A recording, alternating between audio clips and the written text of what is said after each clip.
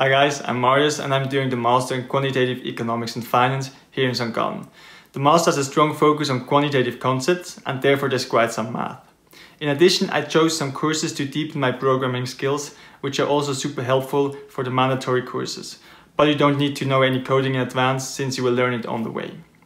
Besides that, you can also do an exchange, which I think is super cool, or even do a double degree program where you will spend a whole year abroad, as I'm doing next summer in Stockholm. The first year will be quite tough and challenging, but it will still be super fun since you will spend it with the coolest students on campus. Our master is really small with only around 30 students, and this makes it quite familiar and you get to know each other well, and I think this is really valuable. Besides that, you can also join a student club.